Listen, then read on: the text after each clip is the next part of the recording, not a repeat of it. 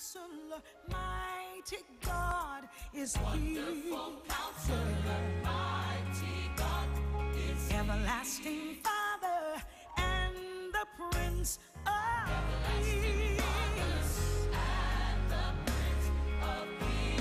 He is the Son of David, seed of Abraham. Alpha, Omega, Yes, you are. sweet humble Lamb. We worship you And we praise your name. Wonderful Counselor, mighty God is He. Wonderful Counselor, mighty God is He. Everlasting Father and the Prince of Everlasting Peace. Father and the Prince of Wonderful Counselor, mighty God is He. Wonderful Counselor, mighty God is He. Everlasting Father and the Prince of Peace. Father and the Prince of Peace. You are the Son of David, seed of Abraham. You are Alpha and Omega. We worship you and we praise. Wonderful Counselor, mighty God is He. Wonderful Counselor, mighty God is He. Everlasting Father and the Prince of Everlasting Peace. Father Yeah. and the Prince of Wonderful Peace. Counselor, mighty God is He. Wonderful Counselor, mighty God is He. Everlasting Father and the Prince of Peace. Everlasting Father Yeah. and the Prince of Peace. You are the Son of David, seed of Abraham, Alpha and Omega. Oh Lord, we give you all our praise. With our hands we raise, we worship you like you deserve it. We worship you. Yeah, we honor your name, Lord. And we give you all the glory. Wonderful Counselor, mighty God is He. Wonderful Counselor, mighty God is He. Everlasting Father and the Prince of Peace. We love talking about you. And the Prince of Wonderful Counselor, mighty God is He. Yes, He is. mighty God is He. Everlasting Father and the Prince of Peace. And the Prince of Peace. We know you be the Son of David, Alpha and Omega. Yes, Lord. Every day we give you honor. We worship and adore you. All of the glory belongs to you. And we give you our praise. Amen. Praise the Lord, everybody. Praise the Lord and good morning and welcome to CTK Sunday School. Isn't it good to be back in church? Amen. Let's give the Lord a hand clap and thank the Lord that we can be here. First of all, in the house, we're so glad to have you. We do have many that are sick, and we'll be talking about that and praying for those specifically in our next service. But we're excited. I'm excited about today, and I'm excited about Sunday school this morning. This is going to be something different, and I hope there's some people that are joining us online, and if they miss this, they can go back. They won't want to miss this and catch these stories. But this month of December, in our Sunday school hour, we're taking a break here in the adult class, and we're titling this, Go Tell It on the Mountain. Go Tell It on the Mountain. And it is a testimony series where I am going to interview different people here, a part of the CTK family, and let them share their testimonies. Now, so often you come to church and we come weekly to worship with people, but we are not aware of the stories that sit right around us, that sit right here around us. And so that's our goal and our intent, just to highlight some things. And I know we wouldn't have enough time to go through everybody's story, but there are some incredible stories here. Go Tell It on the Mountain is a Christmas hymn that we sing that highlights the message of Luke chapter 2, verses 13 and 14, when it says, "And suddenly there was with the angel a multitude of the heavenly host, praising God and saying, Glory to God in the highest, and on earth peace, goodwill toward men." And they told them, "Go, proclaim, tell what you've seen." They told the shepherds, "Go and tell everyone what you've seen." And the nativity scene in Scripture, I know it doesn't all play out in reality. It probably didn't play out like each of our little nativity scenes that we have at home, and they were probably not all there together at the same time, just like that. But one cool thing about the nativity scene that it captures is it captures the spectrum of humanity that is present at the birth of Christ. You have those that are humble shepherds. You have the baby in the manger. You have Mary and Joseph. And then you have the wise men, men of great affluence, great wealth. And they all come together and they're at the same place. That in a scene, in a portrait, is truly the picture of the church. That God brings us from all different walks of life, and He brings us together and makes us a part of the body of Christ. How many are thankful to be a part of the family of God? Thankful that God brought you here. And each of us have things in our past and stories that we would be surprised to learn about one another. And so today I have two special guests here with us, and I'm very happy to have Sister Dawn Greathouse, who is our prayer director and coordinator here at CTK, and Pastor Matt Caraway, of course, pastor Truth Church in Waterloo. Now, when you meet Pastor Matt and Sister Dawn, and you see them working and ministering around the church, you just assume that they have always been in church and they're just part of it, and they are such an integral part of what God is doing right now in the Metro East. But their stories have not always been that way. And in fact, in some ways, maybe this is a shock and this is a surprise that you're sitting here today. You would never have imagined what God has done with you. So, Sister Dawn, we want to start with you because CTK, which wasn't called CTK back then, but is actually the first church that you ever came into. And I want you to tell us your story a little bit. Okay, God began to draw me with dreams about eternity when I was 12 years old. Wow. I was raised in a Catholic church, and I had never read the Bible, just what I had heard in the church. But I remember crying and screaming for my mom because eternity, I would tell her, eternity is so long, Mom. It's so long. I want to be saved.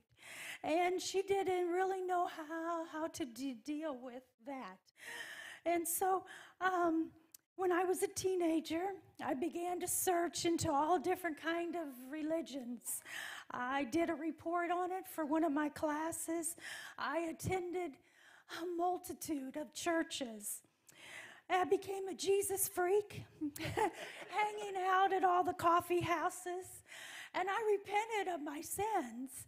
And I embroidered Jesus Saves all over my jeans. And I loved going to the coffee houses on Friday night and listening to Christian music. My mom and dad did not like that. And I remember praying to the Lord about truth one night. I asked God to help me find the true way. Because I didn't want to get to the end of my life and be lost. I said, I don't want to sit in a church all my life and be lost. I want the truth. And so I began to search, and I went to so many more churches. And I got a job at Kmart, and I was 17 years old. And Kay worked there too. We went to high school together, but we really didn't. We just knew each other to say hi. And so she invited me to church, and several times, I think. And finally I said, okay, I'll go with you.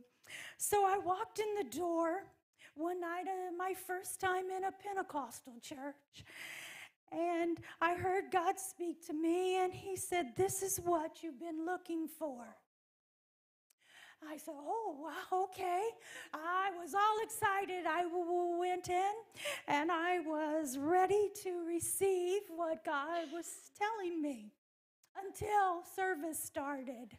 And before that, people were hugging me, and I was not used to that at all. And so I went home from church, and I told my mom that I would never go back to that kind of church because the people were rude, and they spoke when the speaker was talking, and they wanted to hug on me, and I thought they were a little crazy. But I felt something that I could not deny. And God began to deal with my heart. And at night, when I would pray, I would feel God's presence drawing me back. And so I went back. And the Lord began to deal with my heart. And I wrestled with him because I did not want to give up my pants. And I did not want to act like they acted. And I thought, Lord, is this really truth? Because I want to do and live in truth. And so we wrestled some more, me and God. And one night I was driving my car, and I was fighting the Lord. And he spoke to me, and he said, Dawn, in an audible voice, I heard it. I want all of you or nothing. Wow. And I said, okay, God, I'll give you all. So finally I gave up. I quit fighting God. And I only had one dress, and it was back when many dresses were in style. It was very many. But it was the only one I had. So I think I wore that to the first service. I went back, and I told my mom I'm not wearing pants anymore. She said, yes, you are. I bought you all those clothes. But I just gave it to God, and I said, God, you can deal with my mom. My mom did not want me going to the Pentecostal church. My dad didn't go to church, but he thought it was of the devil. He was raised Church of Christ, and they taught that. And so he was against it too. But God has a way of working everything out. When I decided to get baptized, I was filled with the Holy Ghost in the Sunday school room when we went back to change after I was baptized. And Morgan Bell's grandmother was praying with me, and Sister Nancy Crossan. And God fell in that room, and all of us started speaking in tongues. And Sister Janet spoke in tongues for two days. She couldn't speak English. God's presence was so strong in that place.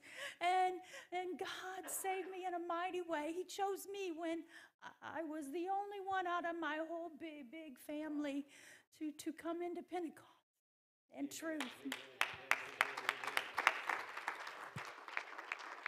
What a testimony, and what a powerful thing. I never cease to be amazed by how God has a way to find each of us. Even when we're not in the church, he'll send dreams. He'll speak to us audibly.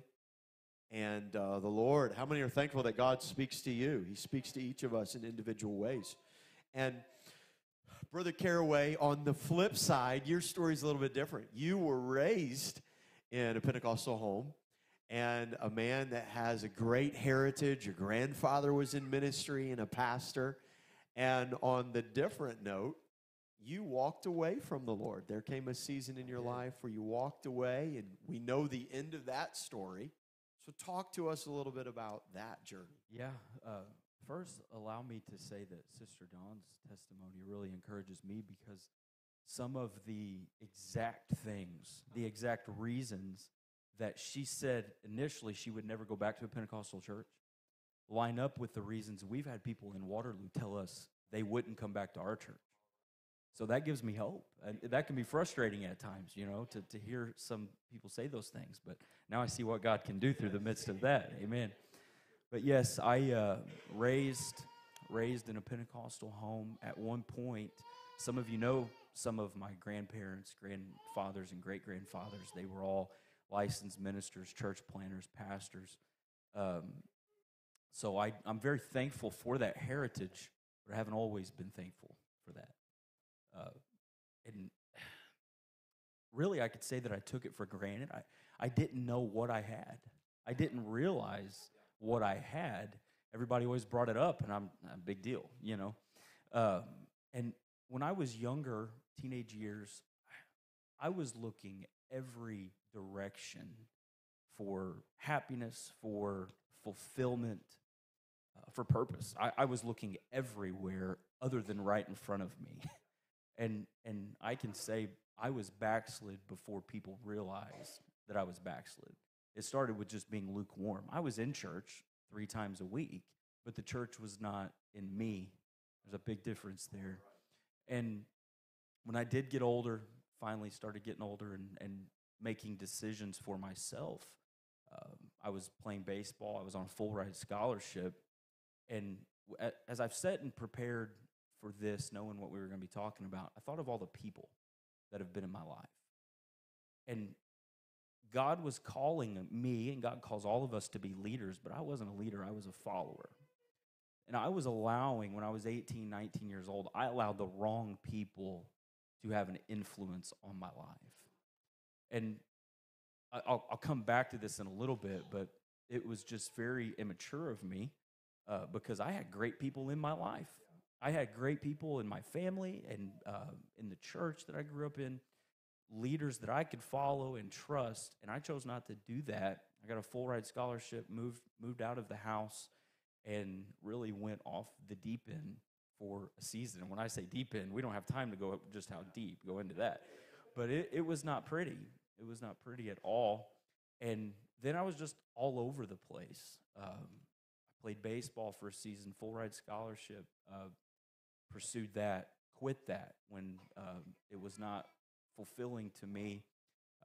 Then I got a job. It seemed really, I had great opportunities in front of me too.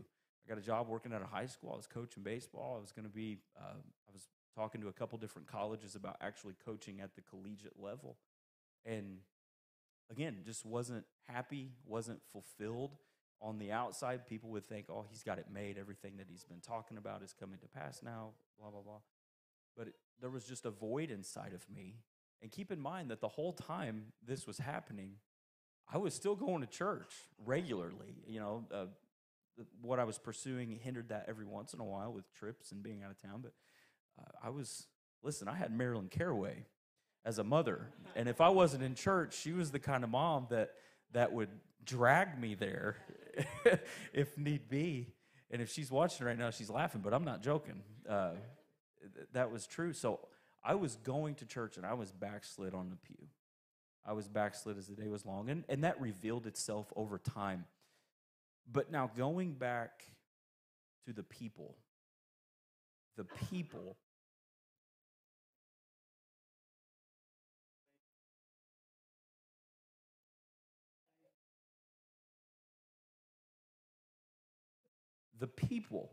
that I should have followed all along continued loving.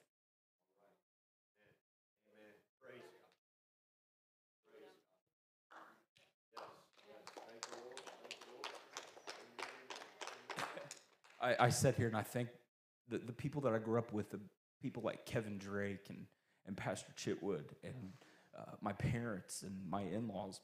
They saw the worst of me, but while they were seeing the worst of me, they knew that the best of me was there. And that's really what I don't mean to get ahead of myself here, but that's really what drew me back. That is, I think there's so many people that can relate because they may never miss the attendance sheet, but you can become lukewarm and you can drift and live in what less than what God has for you. So you walked away. How long was that season, just for context? Well, before you come back, it was a couple of years. A couple of years, yeah. And even when I realized too that I wasn't where I needed to be, I was hard-headed too, and I would fight it. So I talked about the baseball scholarship and the coaching opportunities, and that was going to be a very real career for me. And then I quit. So all of these opportunities were coming up, but they weren't fulfilling. So I would quit. I would walk away. And then I had an opportunity to work in the coal mining industry. So at that point, I was looking at, do I want $60,000 worth of debt to continue school, or do I want $60,000 a year to buy a boat and truck and all of this stuff, you know? So at that point, I made that choice, and God was dealing with me probably more than what people realized, because the more he dealt with me, the more I ran and went in further into a lifestyle of sin, a worldly lifestyle, all the while still going to church and attending church. So you never broke off totally from the church. You're right. Sort of floating under the radar. Right. But people knew. I mean, you can't. I didn't want to think they knew, but people knew. Yeah, absolutely, people knew. I remember, well, there's some stories I could tell. And looking back, I'm like, man, they were very gracious with me. Amen. They were very loving, very caring. A lot of people never gave up on me. I'm the definition of a debtor in my life. So much, I think, of our walk with God is concerned with the relationships outside of just us. So it's not just relationship with the Lord, but with those in our peer group and our family. And you've referenced that, and you've talked about that. Yeah. And I want to switch back to Sister Dawn, because that can be maybe the hardest thing for somebody coming to the Lord, when they're coming to the Lord, in essence, alone from their previous world group. You would ultimately lead some of your family, but that didn't happen overnight. So talk about that a little bit. Well, like I said, my mom and dad did not like me going so she a lot of times would drag me to the Catholic Church and make me go into the confessional and tell the priest how bad I was. And For being a Pentecostal, for wanting to go to a different church. But I can remember praying in my room just about every night for my family. I can remember one night when I was praying, my mom came and started banging on the door, and she said, "Don't pray for me. Don't pray for me."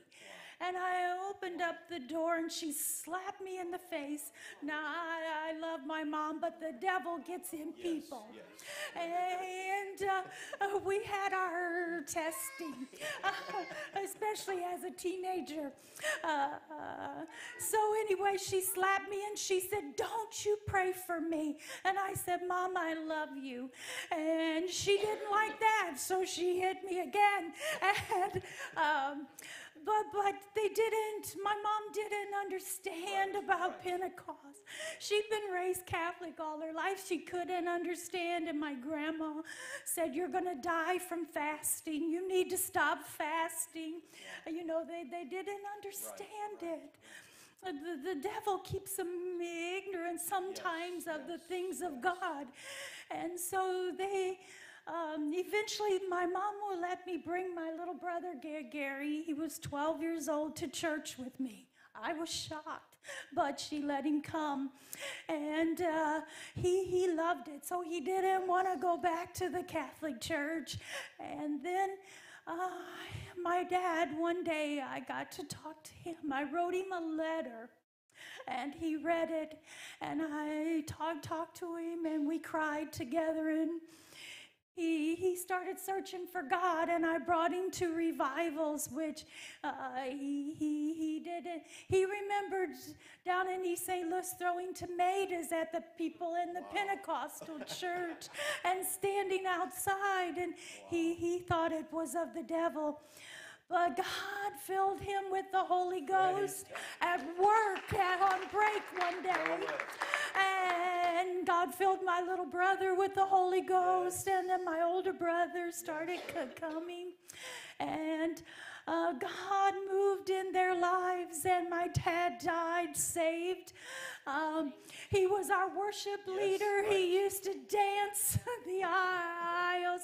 He said, I used to dance for the world. Now I dance for Jesus. Amen. And he loved to worship the Lord. And even when he was going through cancer, that was his one time a week that he felt good was when he came to church. Yes, and he would still try to have the strength to worship the Lord. But I'm so thankful that God saved his soul.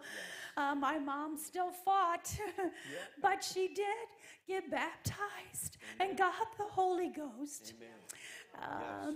And she didn't, which me and my dad didn't understand, but she didn't confess it and live it.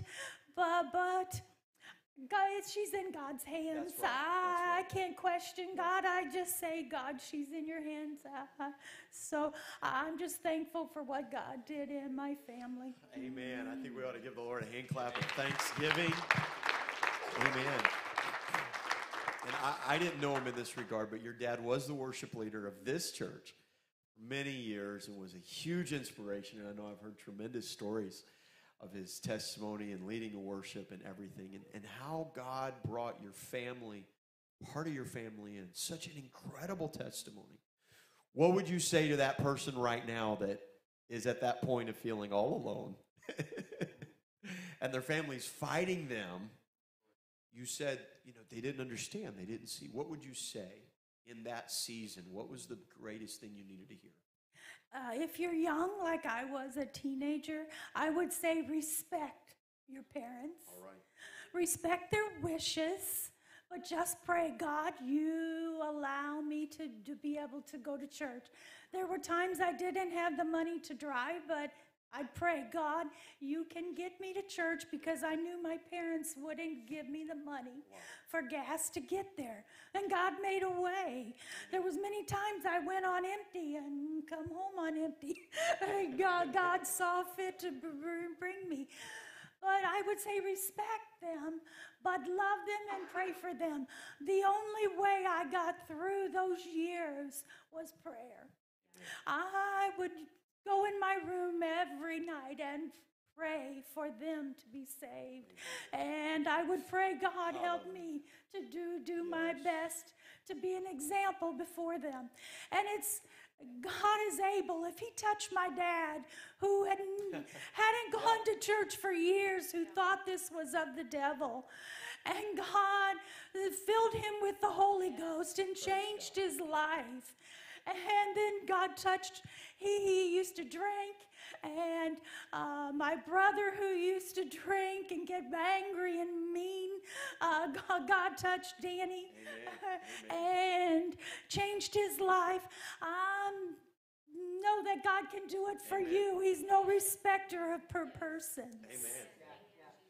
Amen. Praise God. What a beautiful testimony. Amen. I know we're going to run out of time today, but that's all right, because as you hear more, you want to hear more. Brother Caraway, fast forwarding, you were out of church and you made your way back into church, and then you have an accident. Right. That seems like it could derail a lot of things in your life. Sure. And I don't want to rush you, but let's touch on that, because I want to get to the end.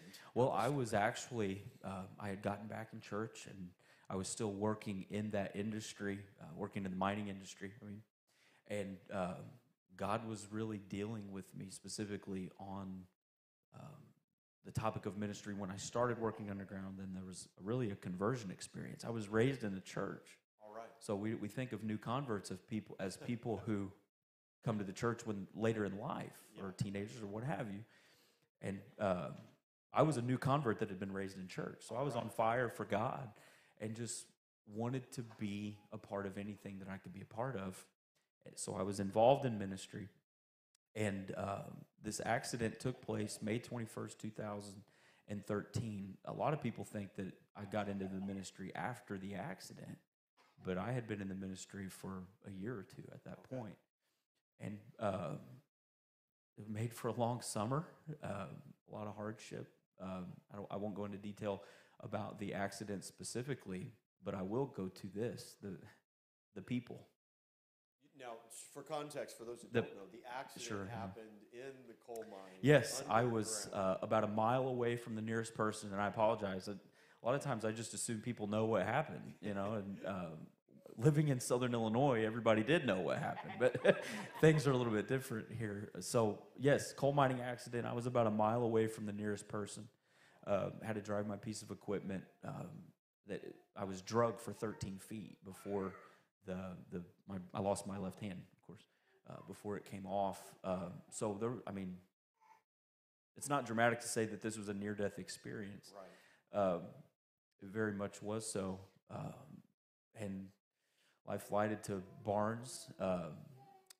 It was, I don't want to say it was touch and go. I was aware of the situation the whole time. And I remember when my pastor got to the hospital, he said he doesn't need that hand to do what God has called him to do. Wow. And now I'm thinking, no, but I'd like to keep it. I don't need it, but it would be nice. And they did try to save it. It just wasn't going to happen. I was in the hospital for a month right here at Barnes, 2 different stints in the hospital for a total of 30 days, 4 surgeries, and I was on 4 different opioids at one time. They sent me home, no education, and I'm not trying to say, I don't want to go down that road, but it was rough. Yes. It was a hard recovery in a lot of different ways. But again, I go back to the people. Right. I had people in my corner that, one, I knew they were going to be in my corner no matter what, and 2, they had proven that, and this was also an opportunity for me to prove to them that I wasn't going to do what I had done before and run away just because something bad had happened in my life. I'll be honest with you, my life, when it comes to this accident, if I could just go for a couple minutes, when it comes to this accident, obviously, I wish that it hadn't happened. Does that shock anybody? But I'm not trying to be dramatic. I'm not trying to look like a tough guy. I'm not trying to look like something I'm not. I'm not the toughest guy in the world. But I don't think I would go back to the time before this happened. Wow. Because God has allowed my life to become what it is today through this, in spite of this. Yeah. And my life would not be what it is today if this accident hadn't happened to me. So I've had people ask me, well, did you question God? Did you get angry with God? And no, I can honestly say that I did not, because I don't think God did this to me. I think it was just a part of life. But God used something that some people would say it was done to me or it happened to me, and he turned it into something that happened for me. All right. Because today I sat here, I got my wife, my kids are here, a 3rd child on the way, pastor in a church, and I like to think that God would have opened doors for all of this to happen anyway, but chances are I'd still be working 300 feet underground in a coal mine if this accident hadn't taken place. Wow. So I wish it hadn't happened in some ways, but at the same time, I'm very thankful. And to be honest with you, leaving the church when something bad had happened to me like that, it was never an option. All right. Because leaving previously, seeing that the world did not have anything to offer, and coming back, I'd already been there, done that. I knew there was nothing out there for me. Yeah. So my life was going to be different after this accident, but my faith wasn't going to be different. I think that's so powerful that you're putting that in perspective. You'd already left and realized that's not what you wanted. Right. So when tragedy does strike, a lot of times in our human thinking, we think, oh, that's going to be a cause for discouragement. And instead, through the power of God, you see this as God's opening up opportunities And so we, as someone who hasn't been involved in that accident, Right. you have my sympathy, except for when we're playing golf and you beat me. You have my Nobody sympathy. expects me to win now, so Yeah. it's a win-win. But then on the same time, you keep going back to that. I've always heard you say that, God has not only done things in spite of this, He's used this. Right, absolutely. Which is an encouragement to anybody that may be suffering something that doesn't make sense. God could be working something out for your good. Yeah, absolutely. In your life. Absolutely. And I love the fact that you said you had already dealt with the question. I'm not going to question God. Right. I'm not going to doubt God. You had already dealt with that in your heart. Yes. And I think that's the more important thing that we need to deal with in our heart. We need to get that settled in our heart now. Right. So that when things do come down, right, we can allow God to work His purpose and His plan in our life. Absolutely. Wow. Have you been encouraged today? Amen, amen. Now, I know we're running out of time. We're going to go over our time a little bit because this is what I wanted to get to. Two people that you would think, okay, shouldn't be here. You wouldn't have expected to be here, but here you are. How did you, Sister Dawn, go from being an outsider, your dad is throwing tomatoes at the Pentecostal revivals, to being a part, and now not just a part, you're an integral part. Somebody comes in today, they're going to assume that you've always lived this way, and not realize all the things that you fought. How did you go from making that transition to being involved in the church? Was that natural? Were there things you wrestled with? Talk about that a little bit. Well, I was young. I was a teenager when I got into church, and my first pastor was Brother Miller, and he just asked me, and I said yes. Right. So I would say be willing. All right. Just be willing to do whatever you're asked to do. God will equip you. And so my first job in the church was riding the church bus and taking roll and watching the kids while Brother and Sister Yingle drove the bus. And my second job was teaching a toddler class, which I learned right along with them because I didn't know the story of Noah's Ark, and I didn't know about Daniel and the lions did. So that was the perfect place for me to learn with the kids. And then next we did outreach on Saturdays to help with the bus ministry. And then when me and Danny got married, he drove the bus, and I rode along, and when we had kids, we would bundle them up and take them on the bus with us. We did children's church. I don't sing, but I had to sing. I was willing to do whatever. I taught Sunday school, the teen class that nobody else wanted, I think, especially when the boys got it all in there. I led Secret Sister. I became youth leader for 9 years. We planned fall festivals.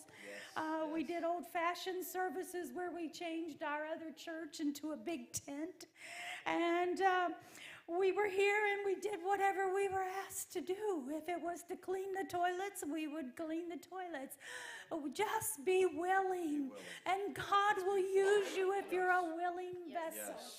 No matter what. And if you don't think you can do it, you think, who am I that God would ask me to do that? God is going to equip you if He asks you to do it. And I've just always been willing. And then a few years ago, when the Lord decided to, I call it stir up my nest and to tear up my world, and God allows us sometimes to be shaken to the core of our beings. Maybe we get a little lackadaisical and we're not giving God our all. And we think we're doing good. We're coming to church. We're being faithful. But sometimes God has to shake up our whole world. And when He did that, while I was broken, God told me to pray for others, and then when I began to pray for others, God healed my heart. And that's how I became prayer coordinator. I just prayed. So. Amen. I think that's so powerful, being willing, just being open and let God lead you. I feel like, what was the first thing you said? The very first thing you did in church, was it? I rode the bus. You rode the bus and you took roll. Oh, yes, and took roll when Brother and Sister Yingle were driving okay. it. Mm. And so what God starts, when you start out, you're just doing something small. But God saw all the way to the future, to being a prayer director, to being a mother, to being a youth director, to all the lives that you would touch. And so I would always say this, if it is something small, never look at something and say, oh, this is small and it doesn't matter. Because it doesn't matter how small it is in the church, it is impacting the kingdom. It is changing lives. Amen. Building things in the future. Brother Caraway. I could say the exact same thing. Be a willing vessel. That's what God is looking for. And when I think about my ministry, I really felt like I owed a debt, and I did in a lot of ways, because I had bailed on my church family. There was years when I should have been there doing things that I wasn't doing them, and that hit me hard. So I went out of my way in ministry when I was getting into the ministry, and however you want to term that, training or young minister, what have you. And I made it a point to beat my pastor to the church because I knew what he did to get the church ready, from lights to whatever. Mm-hmm. I wanted that to be done before he got there. And I just wanted to be willing and available. Yeah. If you're available, and I'll say this too, there's never a shortage of things that needs to be done in the church. Amen. That's right. And the reason I didn't do them for the longest time, and I think the reason a lot of times people don't step forward today, is a lot of times we're not looking for things to do. All right. So I started actively looking for things to do. Amen. In the church, because I felt like I owed that to my pastor. And at one point, and now at this point over the years, obviously got married, had kids, and it turned into our ministry, because we just started doing the things that needed to be done. Yes. If you're looking for a ministry, just do something that needs to be done. Talk to pastor about it. Talk to staff about it, and just look for things that need to be done. And at one point, I think we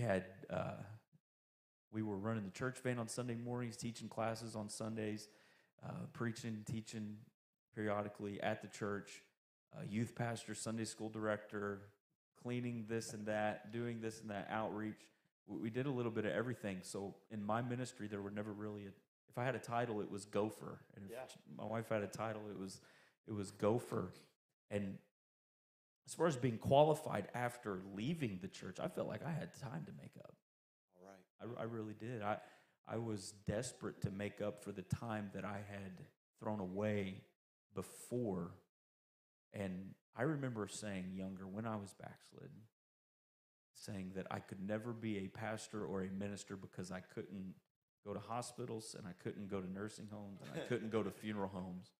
And then I remember I chuckled one day on my way to a hospital after church because I realized that had become my life. Yeah. And so never say that you won't. If you've said, I'm never going to do something, that's just basically saying, I'm going to do that someday. Amen, that's right.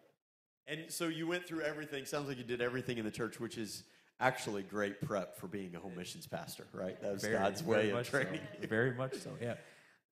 The one thing, Sister Dawn mentioned cleaning out toilets. The one thing, and it made me think of this because it's not a glamorous job, but as we advanced through ministry, if you will, and became youth pastor, licensed minister, a more pastoral ministry, I continued doing the thing that I started doing when I had no title, no job, no responsibility. This was important to me.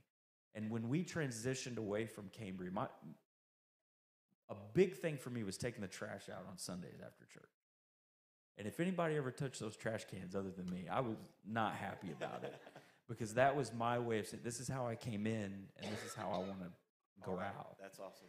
And I did not get really emotional about us transitioning out of where we came from, our former life, until that last time I took the trash out. Oh, wow. And now I can't wait to start taking trash out at this new building. Amen. Amen. There's something beautiful about the passage. David says, I'd rather be a doorkeeper in the house of the Lord than, thousands elsewhere. And there's something that's true when you love the work of the church. And I'm in the ministry today purely because my parents did it as a team. They served anywhere and everywhere, and they were willing. So I was just always there, so it was automatic. So have you enjoyed today? Have you been blessed by today? Go Tell It on the Mountain, our first series here. We'll do this again next Sunday, so thank you for being here with us. Amen. We're going to transition into our morning worship here, and we'll have a little season of prayer here as well. God bless you. Thanks for joining us online as well.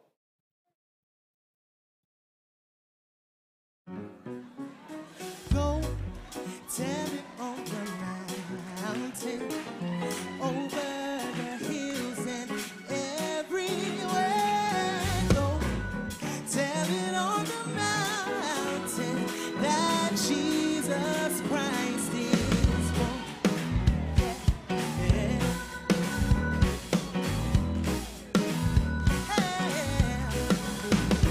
The shepherds kept their watching o'er silent flocks by night.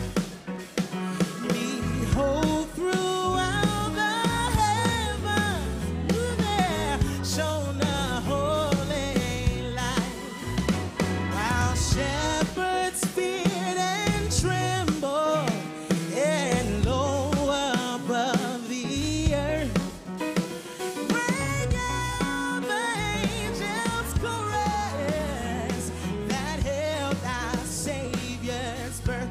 Hey, yeah, tell it on the mountain, over the hills and everywhere. Go tell it on the mountain that Jesus Christ is born. Yeah. Everybody clap your hands. Down